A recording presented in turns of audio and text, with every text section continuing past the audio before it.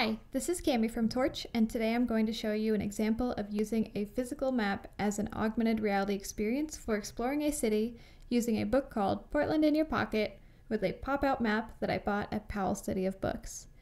If we open it up to the map in the back, an experience will be initiated and markers will pop up on the map. We can use the interactive key on the right to see specific categories such as drinks or food. Tapping a marker will bring up details about that location on a card that hovers above the map, which you can then tap to make the card rotate and give us any extra details about the route, like hidden coupons along the way. Once we confirm to start the route, a paper airplane will appear to direct us. It points the direction to go and moves forward as we approach it. I'm going to look up for a moment to search for the hidden coupon. There it is, offering 10% off our meal. As we continue to follow our airplane friend, we are directed around corners and through the city until we have reached our destination.